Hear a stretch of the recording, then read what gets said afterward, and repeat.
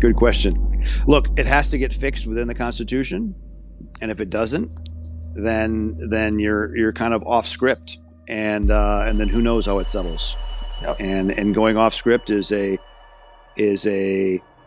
horror you can't even imagine. I've been to enough war-torn areas and places ripped apart, and I saw it in Bosnia, in Serbia, in Croatia. I was there right before and right after that civil war started, and it's really ugly. We suffer in America from affluenza. That's a term I coined, right? We have so much money, there is so much wealth and so much comfort that people really forget completely about the basics. And that's the real danger, because in a conflict like I was describing in Yugoslavia, things get tribal, things get medieval really quickly.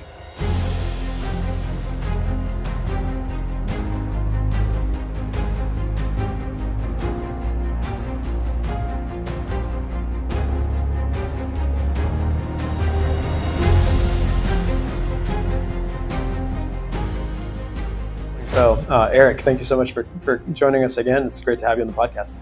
Glad to be here, guys. So jumping straight into things, do you think that there will be some version of Blackwater, so privatized security in the U.S. as things continue to get crazier and crazier socially and politically in our own country? Well, there's lots of other competitors that still survived, and the State Department still pays for armed security for embassies, and federal agencies still contract for training services. So yeah, there's lots of other competitors. I think I sold that business to a couple of Texas investors, and then they sold it to a hedge fund, and now it's run like a typical Beltway company would be, without quite the spirit or the bravery that the previous company had. Do you think we'll see something like that for American citizens in country? So, you live in a big city, urban setting, San Francisco, environment. So, and you'll be able to contract private security. The better analog for that is what you see in South Africa, as you've had all kinds of cities that have completely melted, where there's no law and order, and the police are absent or corrupt.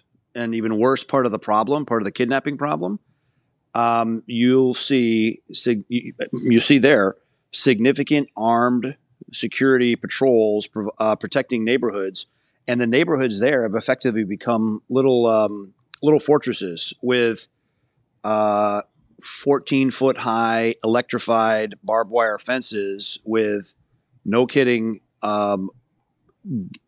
security gates that would rival that of entering a U.S. military base, and that's the norm for neighborhoods in Johannesburg, Cape Town, etc. And are those self-organizing neighborhoods, or is it a group that's going? It's almost like it's like a homeowners association. Gotcha. with teeth, and they have to, because they have roving black gangs that follow cars home and ambush them and take over houses, and it's really terrible. There's dozens of farm murders going. I mean, look, it happens in the city. You have urban crime, but it also happens in South Africa with rural crime, where a gang will roll up on a farmhouse and overwhelm the mom, dad, and 2 or 3 kids, and end up. I mean, it's terrible stories of kids being killed, babies being microwaved, the woman's raped repeatedly in front of the husband before he's executed. It's almost like you saw in Gaza a couple of weeks ago. So yeah, depravity knows no limits and is not limited to the Middle East or to South America or to South Africa and sadly, that can come to America as well. So yeah, nature hates a vacuum, and something's going to fill it. And if the state fails to provide security for its citizens are going to organize themselves and secure themselves somehow. Yeah. And you all did, I think it was Hurricane Katrina. You all provided support down there. Do you see that type of support growing? As I think part of what Santiago's getting at is just like the continued unrest locally that we didn't see, maybe more like in the 80s and 90s. Is that going to be a continued factor? Sure. Look, when Hurricane Katrina happened, we were at that point, that was 2005.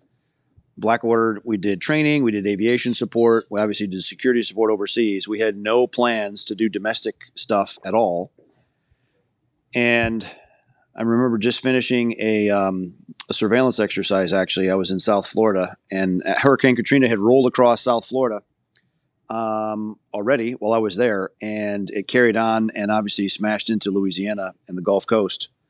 And I remember seeing the people on the rooftops and all the rest, and I remember calling our air boss, and we'd just taken delivery of a Puma helicopter, which is it's a little bit bigger than a Black Hawk.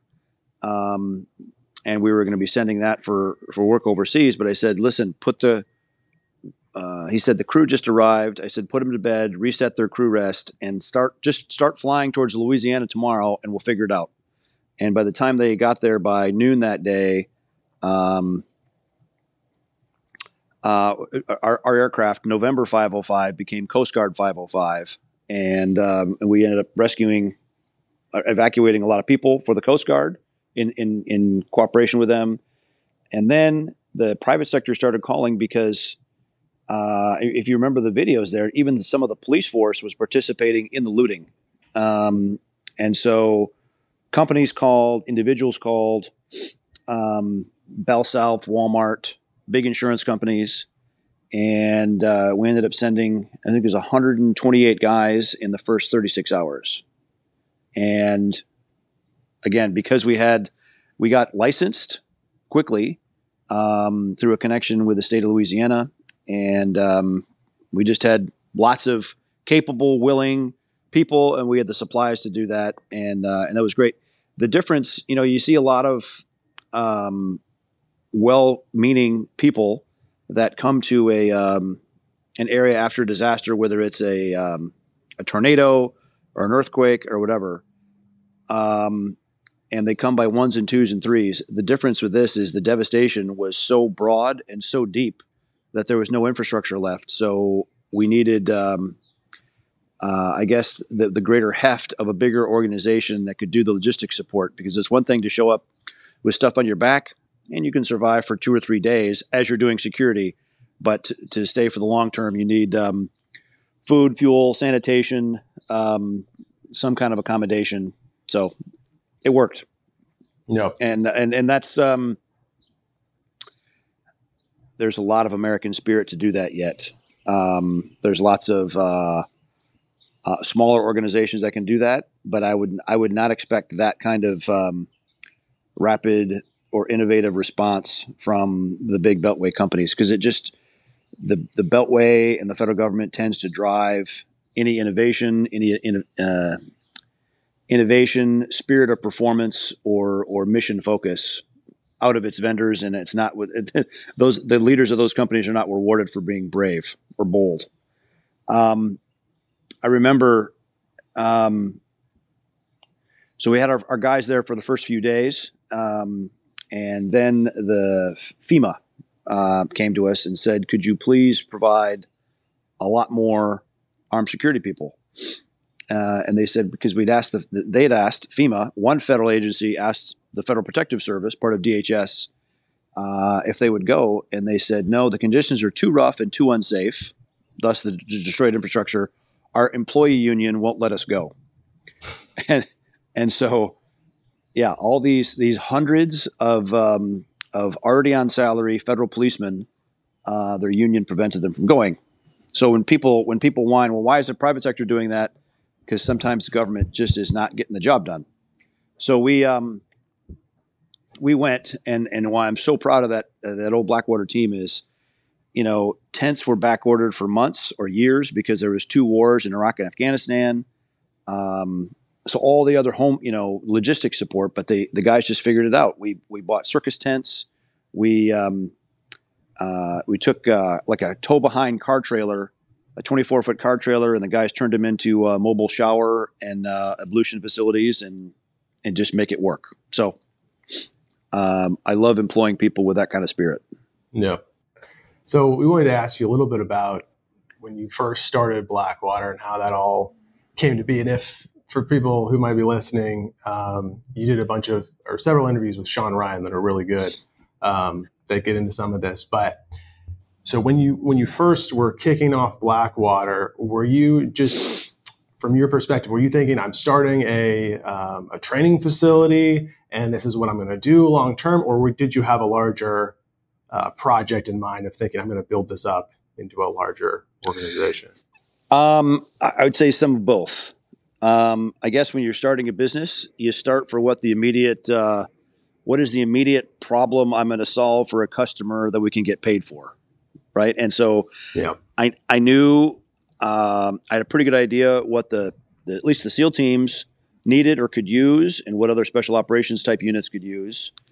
Governments had been using, U.S. entities have been using private firms really since the 1970s on a small scale. But no one had done it on a big industrial scale. And because of my father's success, I was able to do that.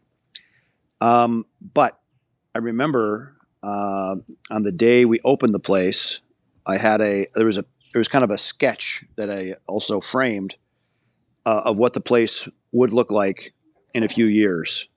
And, that was kind of the 10-year goal, and it got there at about year 5. Wow.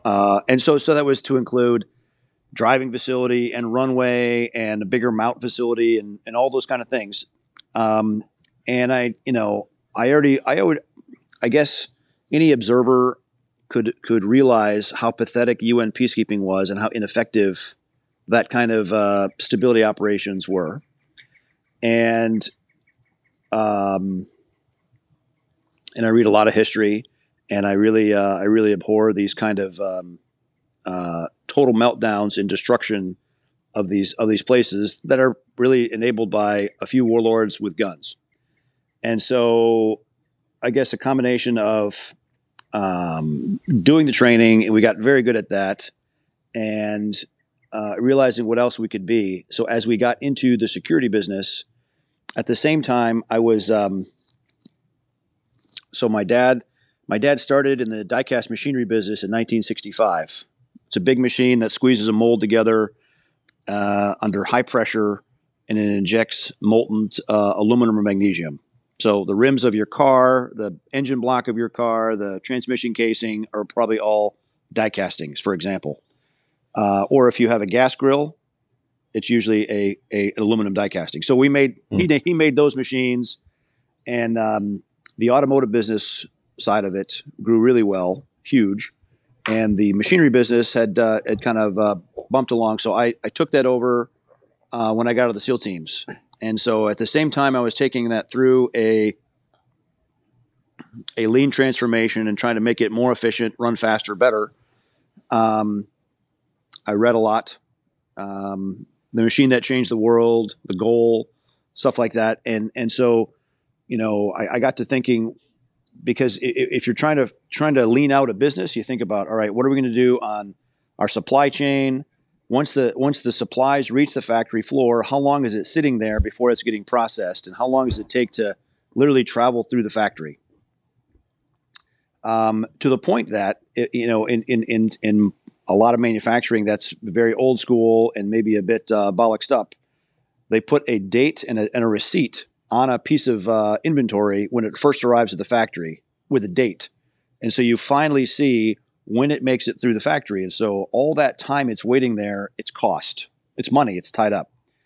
And so if you're leaning out a business, you're trying to obviously smooth that process. And so as I'm thinking about how to smooth out a factory, we're also doing Blackwater and the training, and I kind of had a goal of what we wanted to be.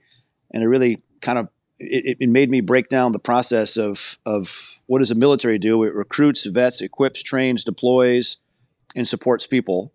And so as we're building out the facility, we put those processes in place. So it was almost a linear process, all in one compound, which allowed us to be very cost competitive and very responsive to small, medium, or even very large customer requirements.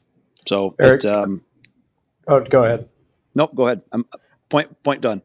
I was just going to say, so how do you figure out the pricing? You start the economics of the business, as it were. You launch this. You have through your family extensive business experience, but you launch into an industry that most people don't break into. There's not like a Harvard business book, on how to and the economics of private military contracting. I was listening to Simon Mann talking about executive outcomes, and yeah, he was describing how they had some interesting scenarios where governments would call and be like, how much will you charge me to protect my airfield? And they're like, well, I'll give you a call back. Let me figure it out. So how did you start getting into that business from a pricing perspective and the economics of it? Well, I guess it started with what we knew. We knew training, and there you kind of build up what is a great instructor cost per day or per week, and we put a margin on that. Excuse me, guys. Sorry about that. We put a margin on that. Obviously, the facility. We weren't borrowing a facility. We had our own facility, so we had some kind of a fixed cost for that, a little bit of overhead, and obviously that worked because I remember, and so we just kind of started with retail stuff, offering it to individuals or to SEAL teams, et cetera. And when we first started bidding on some of these bigger government contracts, I remember the State Department came back to us and said we couldn't submit a price that low because it was not credible. So we added a huge percentage to it, and then they found it credible and they took it. So it was, by integrating and really focusing on squeezing out cost, we're good. I remember reading a book early on that there's, three approaches of a business. You can focus on operational efficiency to just drive out cost, kind of the Walmart model. There's the product innovation model where you make the next product that somebody just has to buy. Or third is customer intimacy, where you so embed yourself in your customer's process that they can hardly operate without you. And I guess we really focused on being super cost effective first and serving the hell out of the customer, so they didn't want to operate without us. So we start with training, and then you start with manpower, right? If you're doing security, I remember the first overseas security job was a very urgent one, and obviously manpower. What is it going to cost to put a very high quality guy with a very unique skill set abroad in a place where they can get shot or blown up, and you have to feed them, support them. You have to travel. Insurance is a huge issue for that. So that's a little bit of experience you can draw on, and just understanding what the market holds. We really focused on growing the pool of people, and we probably Gary Jackson, the president of Blackwater, and I have to give pretty much all the credit of Blackwater to him and the team that he built, because I might have been the idea guy and the money guy, but Gary made all the trains run on time, and he did so. He made it almost look easy. But he was an early computer geek, and he developed our website while he was the platoon commander on a counter-drug deployment in the Bahamas with an early 14.4 modem off his laptop in 1997. Wow. And yeah. But he developed an early version of social media, which was the Blackwater Tactical Weekly, which was a news site, a newsletter that he would email out, and it grew to where it would reach 250,000 people. And then if we had an unusual recruiting requirement, if we needed some weird, rare skill set, we'd blast it out to the Blackwater Tactical Weekly, and if we didn't get a response, we'd send it out again, but we'd put a bounty on it and say, find us this guy, $500 or whatever. Man, we'd have 10 resumes by the next morning. So that really worked, and that grew. Our database grew to, I think it was 45,000 when I sold the business, and it was and you could search by every kind of skill set, nationality, whatever. I mean, the vast majority of everyone we employed in the Blackwater days was all American citizens because there was citizenship requirements. But it was a great tool, and the fact that we could do the vetting, the psych evaluations, the medical, obviously the training and equipping all on site greatly accelerated our process and helped us to be very price competitive. When I remember we were even called back in the Bush administration, there was talk about growing the Border Patrol because the border was an issue back then, 20 years ago already. And we got called to testify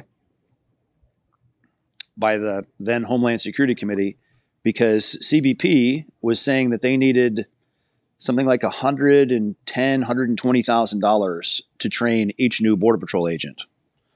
And they kind of shocked by that. So they put us up by comparison, and we knew training. We trained tens of thousands of people a year. The price for our curriculum was going to be probably 40 versus 100. So we were a third. And I cannot even imagine what the CBP people said to us after the hearing about how pissed they were that but they said, look, we can control our costs. You, the government, cannot. But it's a great example. You guys come from a free market background. If you really let the private sector run and innovate, you will find ways to drive out costs and improve the customer experience. Was there a sense when you all were early on that like we're leaving money on the table because competitors are charging so much more, they're going to be able to use that to get ahead? Was there any second thoughts there? No, because we knew any visit to any of the call it the Beltway competitors headquarters, you knew how bloated they were. Yeah, it was just a bunch of fat old retired guys walking around moving at about the same pace. So in our day, our company did not do golf outings. We did adventure racing. So the management would go do a 12 or a 24-hour race on a weekend. And it was not a triathlon. It was a off-road endurance race with running, mountain biking, all of which required land nav, kayaking, whatever, but just to go grind for 12 or 24 hours. And I think it was very analogous to life and business because you had to make decisions based off of imperfect information, and you had to live with the consequences. So if you turned right when you were supposed to turn left on a mountain trail, you were sucking. So it was good. It was fun days. Erik, talk to me about how this translates to recruiting. I think just that, as an outsider, if I'm presented with a bureaucratic monolithic system and I'm told you could join that, or you can join a lean, fast-paced group of guys, filled with bold and courageous dudes, I and most of the guys I know are going to choose the second one, any day of the week. How did this translate for you in terms of recruiting and assembling a team? So, when I remember when I got out of the Navy, and I got out earlier than I planned to because, at least for a SEAL officer, the first 12 years are the good ones because that's when you can kind of be operational. After that, when you get stuck at a desk. So I'd planned to stay that long. But my father died and my wife got cancer at 29. And so I got out to help sort that out. But I went to start Blackwater, and I didn't know anything about land development.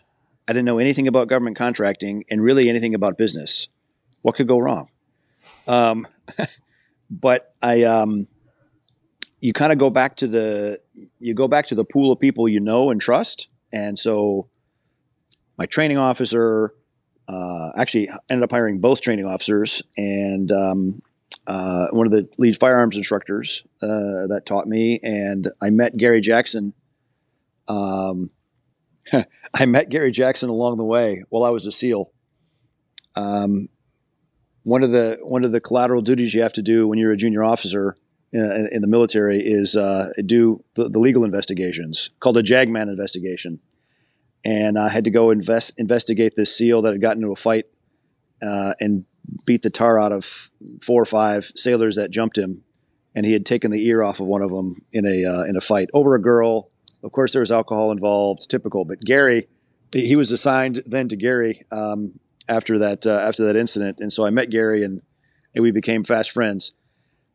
You go back to the pool that you know, and that was the advantage of at least the SEAL team guys I worked with, that I knew that they had far surpassed a threshold of performance than even I had, because they'd been at it for much longer and been to very elite units. But when it comes to recruiting, I would always over-recruit for a position. And that was really, that was Gary's great strength. Gary never went to college. He didn't care what school or education you came from, but he was comfortable enough with himself that he hired fantastic people in every position, and he managed to keep all kinds of alpha male type performance and behavior in check, all pointed most of the time in the same direction. And he had a great rule. It was called the 15-minute pissed off rule. You can be angry, you can say about anything you want, but after 15 minutes, it's over and you move on. And, Gary had a great eye for spotting talent, because I think, and I didn't. Well, at some points I must have, but I went outside, and I actually hired a professional search firm, paid a lot of money to find a guy to be the head of Blackwater. This is before Gary was retired, and he was, by resume, fit perfectly. Retired Marine, recommended by one of the greatest combat Marines I've ever known. Okay, and this guy had gone on after his Marine career to manage. He was doing turnarounds for different hotel franchises. So he'd literally go to hotels and help them turn around on their customer service. So I thought it would be, and by resume, would be the perfect person to run a military type training facility that was also kind of in the hospitality business. And just sadly, he was, I think, more focused on hospitality than on a combat training facility, and that was a disaster. That was on me. And nice man, I wish him well, but Gary really built that business. And then I remember Gary really needed a receptionist, and along comes this 22-year-old new college graduate female with no experience in military, law enforcement, or anything else. She was just moving to the area because her nephew had leukemia, and that was Danielle Morrison. And Gary ended up hiring her, and she actually grew from that role, not knowing anything about that business, to being the chief operating officer of the company. And she could swear like a sailor when she had to, and she could put all these alpha males in their place because she knew what she was doing, super competent. And so I guess my guidance for hiring people is, don't trust a resume. I would, and I know it's hard to do, in the round robin speed dating equivalent of hiring, hard to dig into people, but you're really going to ask what they do in their off time. What do they do that's dangerous? Are they comfortable being uncomfortable? If you really want a team that's going to run hard, you have to find people that love to run hard. And that doesn't always appear on everybody's resume. Yeah, that makes sense. And I think, whenever we talk about Blackwater, we had conversations here and people online, that seems to be part of the draw for guys, especially, is that imagine being with a group of guys who are doing dynamic, exciting, almost adventurous kinds of things. Adventure in general is just not as available these days to young men as it may have been once. Well, and it was not adventure for adventure's sake. It was literally preparing people to go into harm's way or to keep people safe that are in harm's way. I remember one of our earliest combat shotgun students was a sheriff deputy from Tennessee. And 2 weeks after he came through our course, there was a bank robbery and they had a roadblock, and it was our student that stopped the car. And there was and they sent us a newspaper clipping, I remember, of this deputy standing there with a shotgun, looking like he just saddled up at high noon. That was pretty freaking cool to say, hey, That's we awesome. helped him. We in some small way, we helped him do that. Yeah. So you mentioned starting Blackwater, you didn't have a ton of business experience. I assume, there's probably some lessons from your dad that you just learned through osmosis growing up, but you've also For mentioned, so like that, you've mentioned things like East India Trading Company, history. Like, what are some of the key influences for you in developing how you actually ended up running the business? My dad, so my dad ended up giving so compensation is a big part of it. Hiring the right people, hiring people that want to run hard. I still remember showing up. I flew over on the first lift we had when we took our little birds into Iraq. And it was the only time the government provided us airlift. And so as we're offloading the C-5s at 2 o'clock in the morning in Baghdad, a bunch of guys at that point, that was just 10 years after Black Hawk Down in Mogadishu. So these were veterans from there. And they said, Mr. P, thanks for letting us do this. This is what we're good at. And so finding the right people that want to do that mission and paying them really well so that they have incentive. My dad in his business ended up giving 20% of the company to the employees through a Prince Employee Retirement Trust. And I thought long and hard about doing that for BW, but because of the risk, the volatility of the business, I instead, and again, the experience of my dad's business, the automotive business, had been all domestic. Had done almost nothing overseas. And then when my father died and I was getting out of the Navy, and then it was a bit of a mini crisis for my family because we thought, what do we do with this business? We needed a new CEO. It needed to go overseas, and the business, therefore, before then, had never really had any debt on it. And so when 20% of your shareholding base is all the employees and all their retirements, it's a very different nut to be risking all your employees' retirements, taking on risk as a business. And because of that, that's why I didn't do 20% or company stock in Blackwater for the employees. Instead, I just paid really, really well every year. And I remember when it comes to bonusing people, I remember Jack Welch, I would say another business influence in really driving performance and getting rid of bad performers and really driving out cost inefficiencies. But he said, look, rank your employees A, B's, and C's. And so I remember Gary and I, by mid-December, would go through a list of pretty much all the staff employees, and we'd put them in buckets. And the A players got huge bonuses, sometimes 2, 3, or more times size their base pay. B's would get a substantial bonus, and if people weren't in that category, the C's would often just go away. And so we were taking 10 or 15% of the lowest performers out of the business every year. And that worked, and that keeps everybody hard charging and driving in the right direction.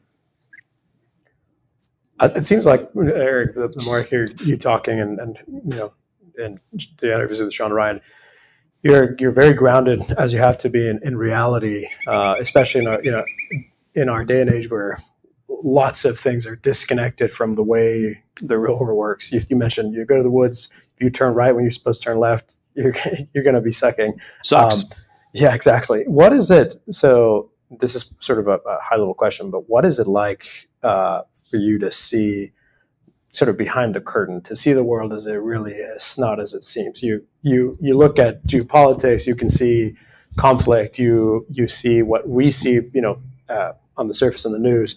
You know people on the ground. You know how those countries operate. You know the history behind lots of the conflicts.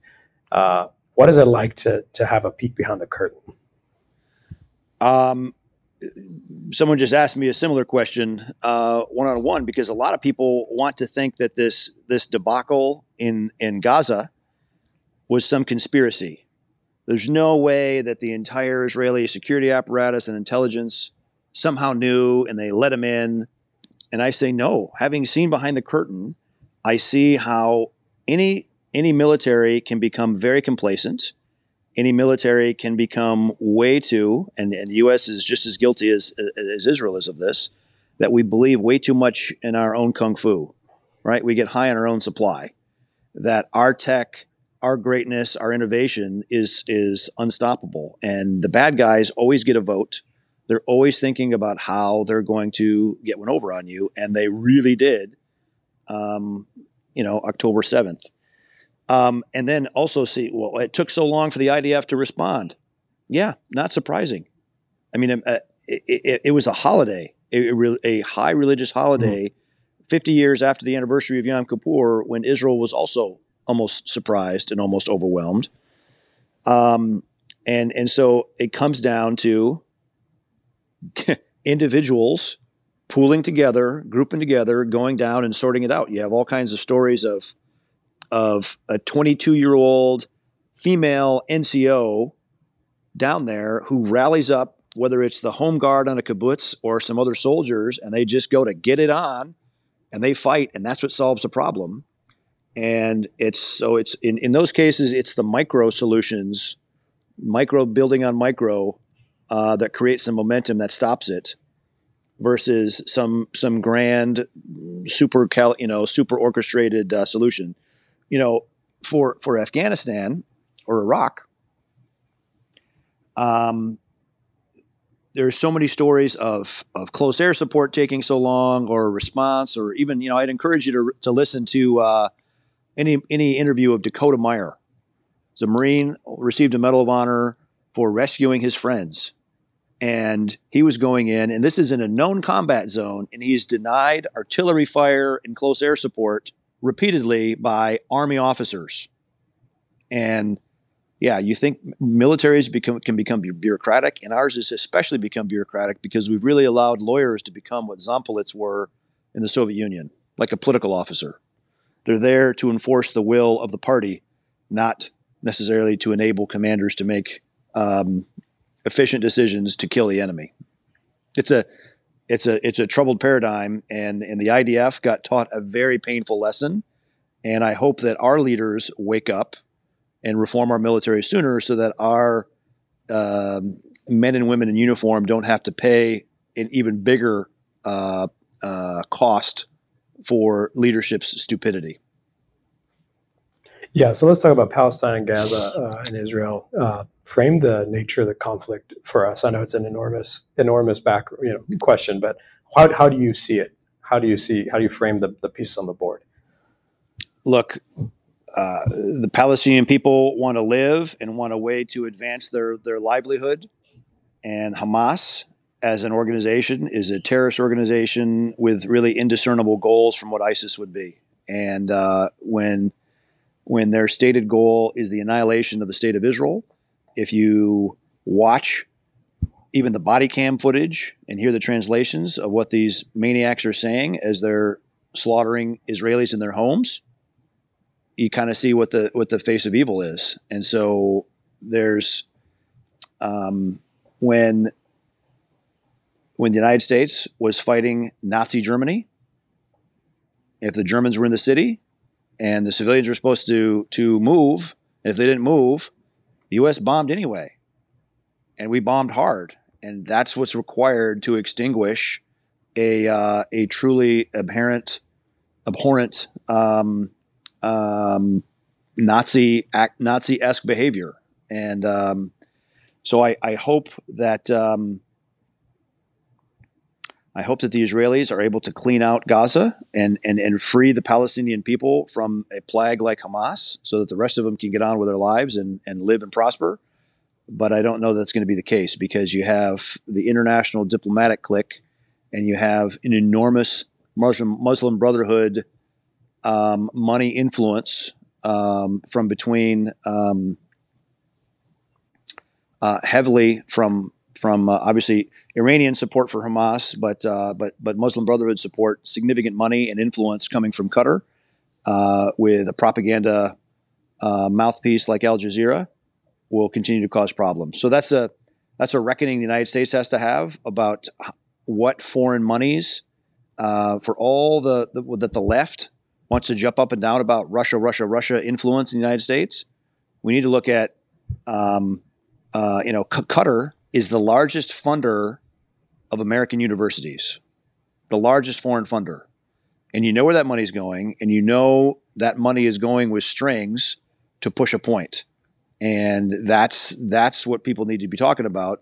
Of course, that's not going to be what the Washington elites want to talk about because they're probably on the payroll already. Do you see this flaring up to a larger regional conflict or maybe even an international war? Or, how do you see this when a ground assault starts, I'd be surprised if Hezbollah doesn't do something in the north of Israel. I would say, and as that's going, I would say it's a 0 or 100% chance of terror attacks from many of the Palestinian or Hezbollah cells already in the United States. When you see the flare up on dozens of American universities, pro-Hamas rallies, holy cow, you see what rot we have in American universities. But you did not see any of those protests at New St. Andrews or at Hillsdale.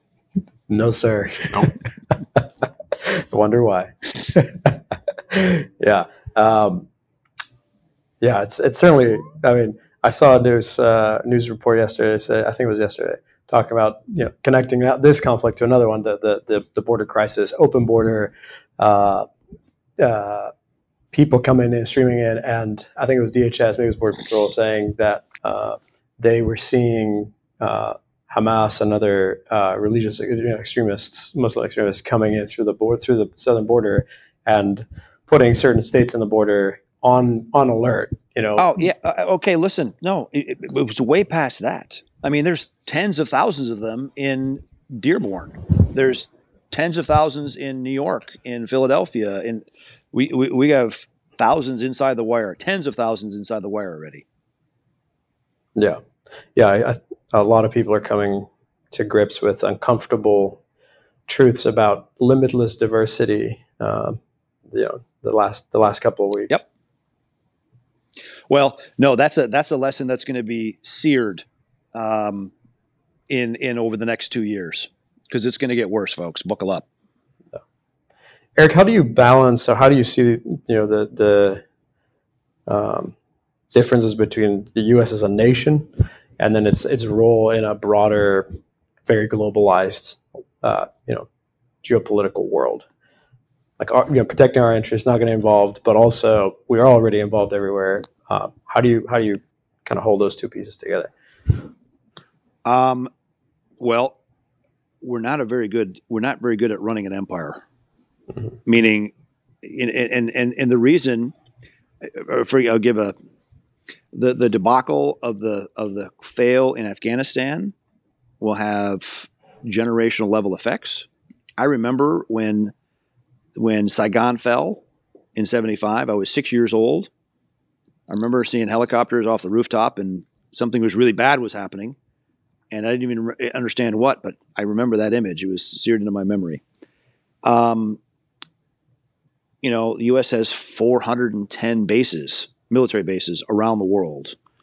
We weigh in, the State Department weighs in on way too many issues that, the business of America should be business, not spreading social engineering and transgender or whatever the woke culture issue du jour is from Washington.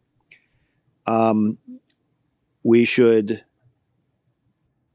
be trying to transplant the things that made the American economy and our American society great, which was individual rights, private property, limited government, and a representative government somehow, whether that's through a tribal council, through a constitutional monarchy, or a republic like we have.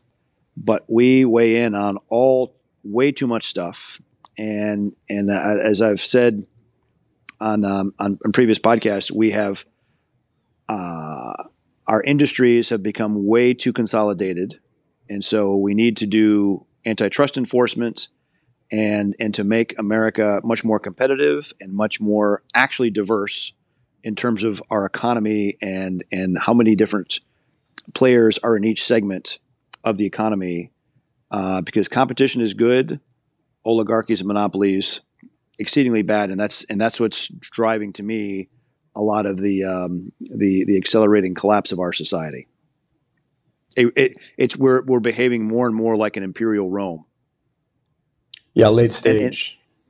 And it was, remember the Visigoths walked into Rome because the Roman soldiers hadn't been paid, and so overextension. Well, look, the Roman Empire was a very engineering.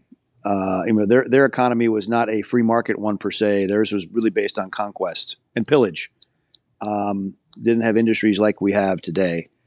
Our economy needs to be driven on production and manufacturing, not on social engineering, not on financial engineering. And I think what Trump did in trying to bring manufacturing back to America, it actually started a positive wave of that happening and reinvigorating a lot of American communities. That needs to continue.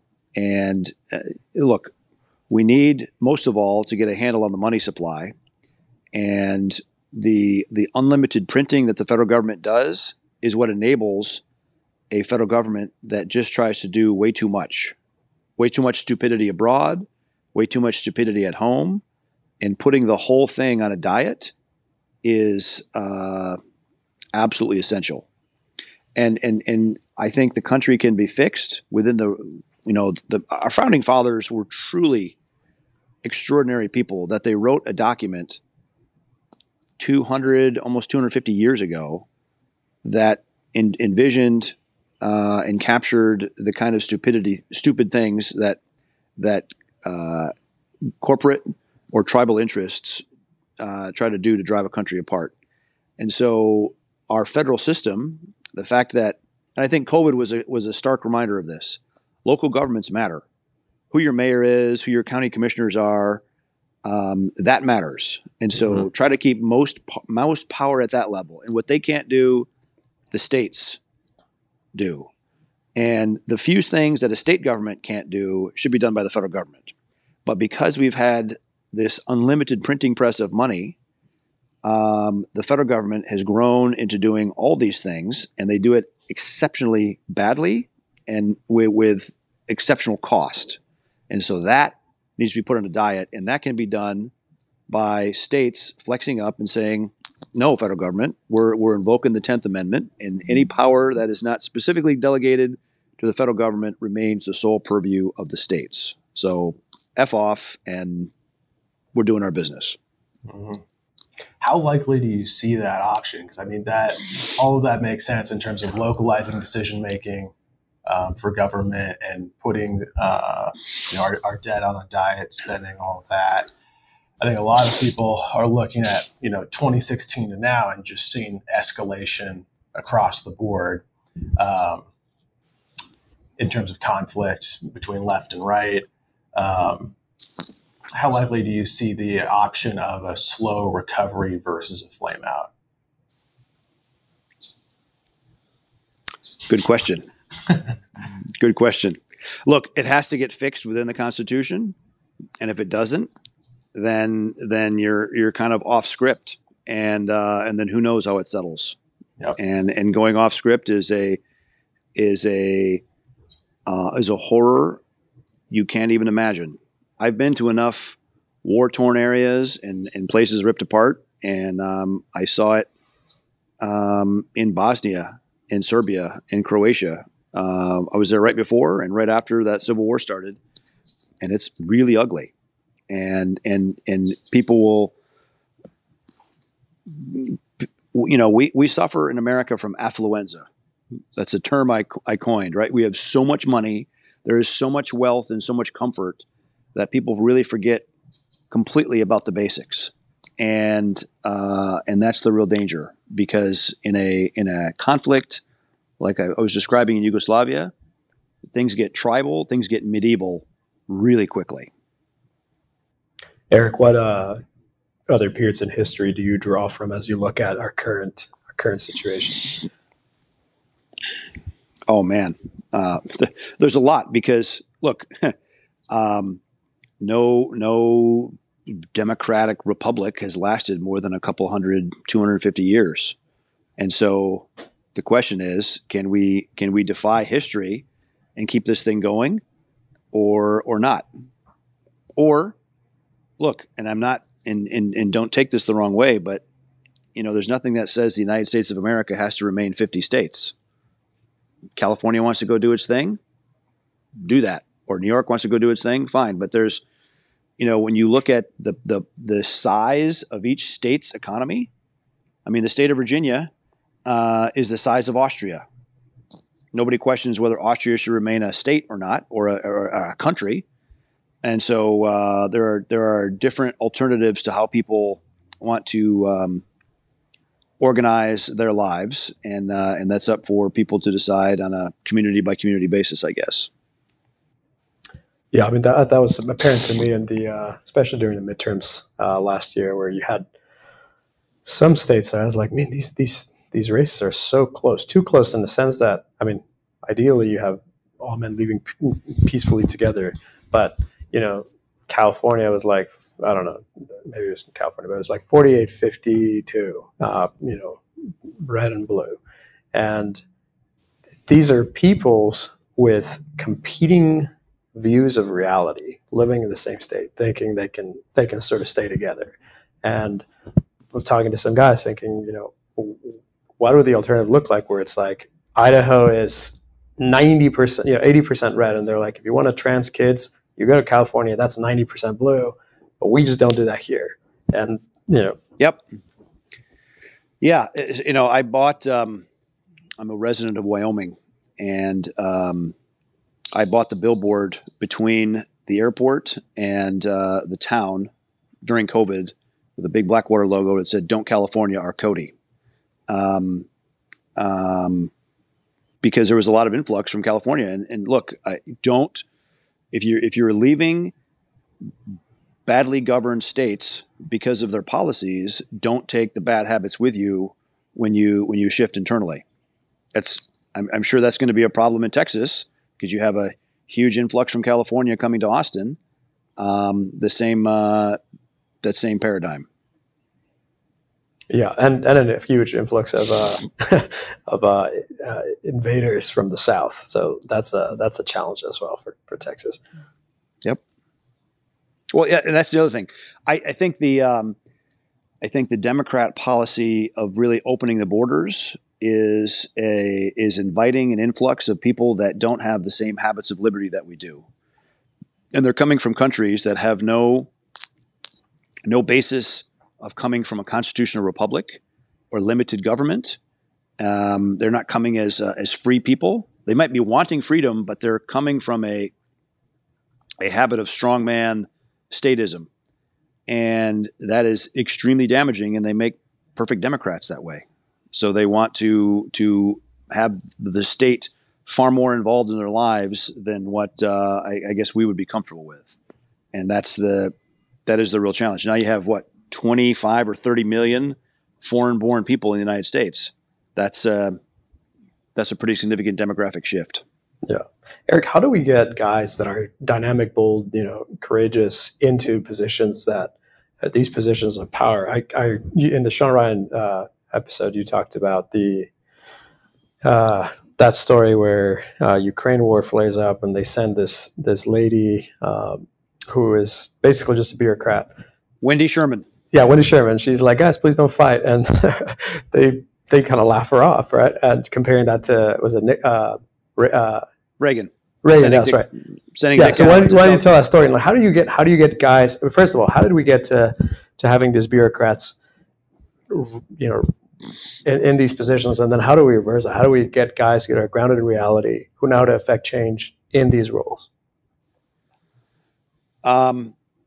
Look, that she was not a career. Well, she's a career bureaucrat, but she was put there by the Biden team. So that is a clear example of elections having consequences.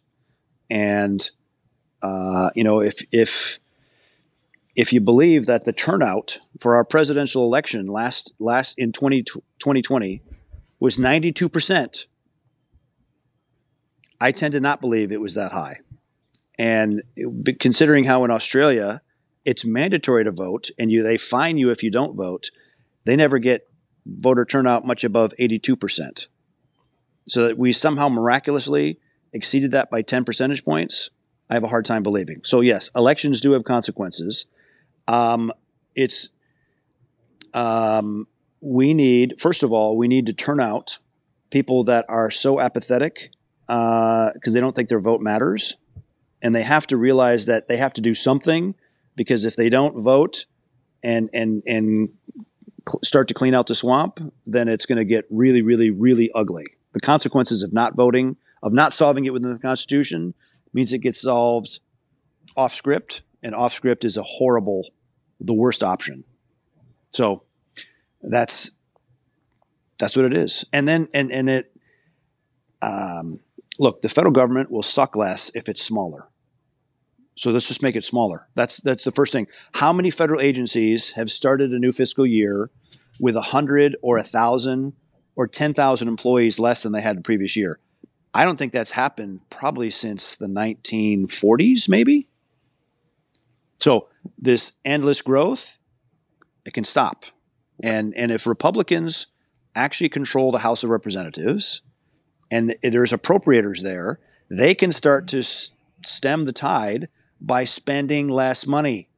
You don't have to give a guaranteed bump. And if it means shutting the government down to have that fight, fine. Shut it down for as long as it takes. But if the Republicans don't stand for less government, then we need a different party. Mm-hmm. There's analogs to this recently, especially come to mind with Elon Musk buying Twitter, gutting 90% of it, is bloated. Yep. I was reading his bio, and he goes into the evils of cost plus contracts on SpaceX and how he turns that business around. What do you think of Musk? Yeah, what do you think of Elon Musk? I have maximum admiration for the guy. I mean, I haven't read this book yet, but I've seen the documentary films.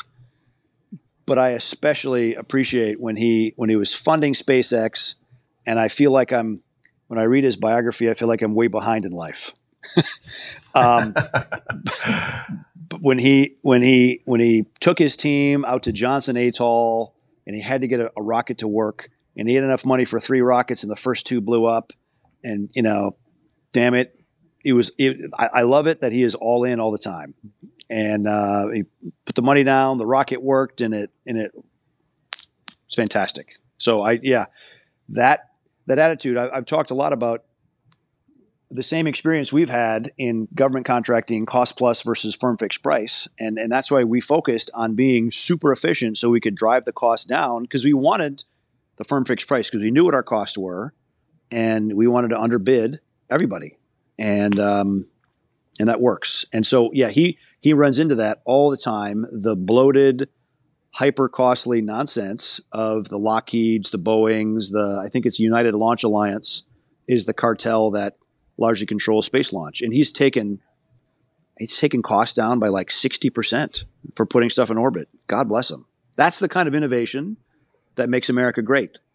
Boeing, as a bloated super spender, does not make America great. Lockheed does not make America great. They consume enormous money, and they get it right once in a while, but at what cost?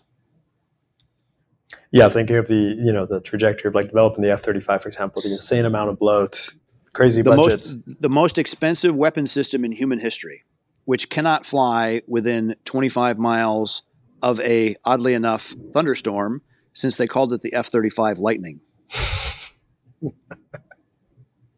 It can't go supersonic because it burns off the radar coating off the skin. Look, it's the embodiment of what's built by super bloated Pentagon, and I compare that to, the dependence, especially during the global war on terror, that the U.S. had on drones, and I compare that to the Blue Brothers with Predator A, Predator B. I can't think of the name of the company now. They're headquartered in La Jolla. General Atomics. The Blue Brothers bought that business in the 80s because they were real estate guys. And it was before they made drones, because they literally it was the atomic business of General Dynamics. And they then licensed a drone from an Israeli guy and built a Predator A. And the agency used those a bit. And in the Kosovo, Bosnia debacle. And then the agency, it's Cofer Black, said, we really need to make this armed.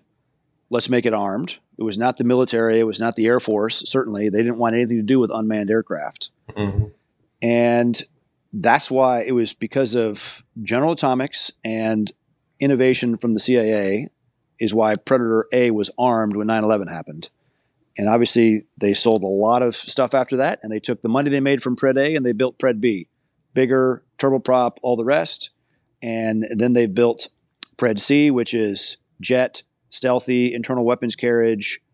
And of course, at that point, they start running into the Northrop, Lockheed, Boeing cartel of nonsense. But great company, privately owned, and I hope it survives into the next generation, being private, mean, and vigorously competitive. Yeah, because we need that.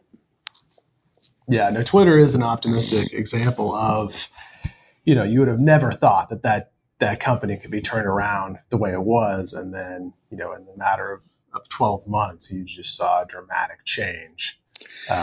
Sure, and the leftist elites will do all they can to deplatform and to make it hard to get ad revenue, and that's fine. I would imagine because of his experience in PayPal and doing online payments, he will turn it into somehow an online banking transaction system, and he will. Yeah, that's a guy that's playing 3D chess, and I would not bet against him. For sure. Yeah, it's inspiring for guys in general, I think, who see the decay, the bureaucratic, monolithic, the structures of our time, and then see a guy who can exert will and vision and experience in a particular direction. That's how a lot of guys want to live their lives. Well, and that example again is really like Musk is a really interesting, so many interesting stories there, but with I think they get into this in the recent biography, but with his SpaceX stuff, with the Starlink satellites now in the Ukraine conflict, like Elon Musk was making strategic calls in that conflict in terms of, when Ukraine was sending a mission of remote subs over to do a mission, he said, nope, that's not going to happen. And he just turned them off, and they all turn off and they drift away. Like he was making, state level decisions in a conflict on the other side of the world because he had developed this, this network of satellites, this private company. And so things are getting really strange in terms of that overlap between public and private. Because he's developed significant strategic infrastructure with no government money.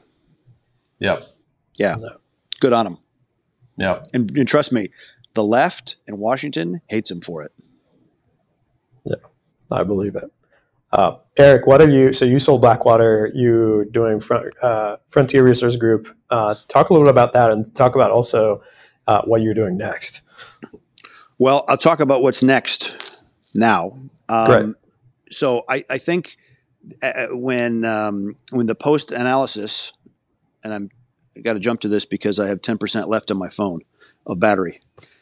When the post-op is done on Gaza, I will predict highly, with high confidence, that the Hamas guys gathered huge amount of their intelligence from cell phone data, from the ad data that you can buy commercially, and they just sat and watched those kibbutzes, they watched those bases, and they watched when people flowed in, they watched where the phones are bedding down, where the 19 and 20-year-old soldiers are going when they're off duty.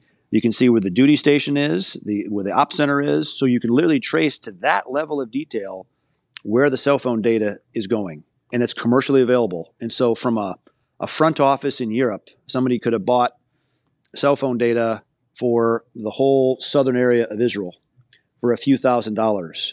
And you sit and you analyze that. And it's not down to individual people, but you can see the flows of bodies. And from there, they can, because as you watch the tapes of the Hamas guys assaulting these places, they're saying, okay, no, turn right. That door should be unlocked. That's extraordinarily good intel. I don't think they had inside moles inside the IDF selling out their country. They did that with cell phone data, commercially available cell phone data. In the same way that the U.S. can watch when a bunch of cell phone signals turn off in Vladivostok, for example, and then they see a ship pulling out. They say, okay, those 450 cell phones belong to the crew of the XYZ Russian Navy ship. Same way the Russians, and I'm sure the Chinese, do the same thing to all U.S. military personnel. You saw story a few years ago about a bunch of fitness trackers all showing up at some weird base in Yemen. Yeah. Well, a bunch of special operators there from the United States doing PT every morning. So look, after seeing what happened with the censorship of big tech during and after the 2020 election, I had a team that we were working on a forensic cyber tool already. And it turns out our CTO was the guy that developed Pegasus, which is a notorious effective cyber inject to go onto phones. And then after he'd done Pegasus, he built a very secure phone for governments. Then he actually went on to build the phone that controls most of the world's pacemakers. And so he'd done the hardware operating system piece before, and so we said we're going to do our own, and that is this today. This is a new phone. It's called Unplugged. It's unique in that it doesn't have an operating system. It doesn't have an advertising ID. It has its own hardware, its own operating system, its own secure messenger and store. And so you can buy these now. We just delivered the first 500 of them. You can order them at unplugged.com. Because we control our endpoints, because it's our store, and we guarantee that the phone is not collecting on you. I learned really a distinct way is I managed to piss off my wife. She sent me a scorcher of a text on WhatsApp. And for the next 2 weeks, she's getting nonstop advertising from divorce lawyers and from Match.com. Because your phone, your Google or Apple phone, okay, if you have an Android, it's running Google mobile services. And if you're running an iPhone, you're running the iOS. Both of those collect and resell your data to the tune of about $180 per year. They know where you go, what you buy, who you call, and what you browse. And you don't really have any say in it because in that long user agreement that you scroll through when you open the phone, when you started with it, you're accepting all of that criteria. This is the opposite of that. So you buy the phone for $950, and it's our hardware, our operating system. We can host a lot of other apps on the phone. We have thousands of apps in our store, but our operating system blocks those apps from putting their hooks in you to harvest and mine your data, to turn the microphone on, to turn your GPS on, as is done routinely by the other apps on the other guys' phones. So it's not for everybody. If you posted what you had for breakfast on Instagram, probably not for you. But if you're an adult that cares about your data privacy and, and even for kids, there was just an article in The Atlantic a few weeks ago, and it said by the time a kid reaches the age of 13, there will be 70-some million data points collected by advertisers on that kid. Okay, effectively, like digital grooming, figuring out all your preferences of how to reach that person with their preferences for food, travel, colors, sound, whatever it might be. It's very, very dangerous. And especially in an age of AI, do you want people knowing that much about who you are, what you are, where you go, and what your choices are? Mm-hmm. And so, and also this phone, you can actually turn it off, which sounds like a funny thing to say, but like, yes. I can't actually get this phone to stop. This phone actually has a kill switch right here, which physically separates the battery from the electronics, so that off is off. This is also, I'll just unlock it here.